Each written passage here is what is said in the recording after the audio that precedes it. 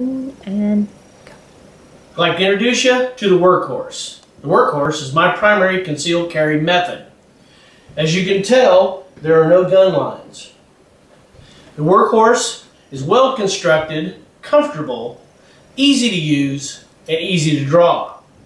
If you want to draw, push the button, draw the weapon.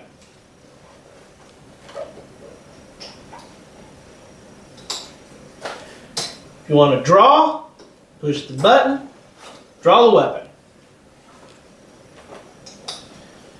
The workhorse is well constructed. Your weapon will not fall out. Workhorse is easy to use. When you're ready to go to the store, you put it on, and you're ready to go. When you come home, remove your workhorse, set it on the counter.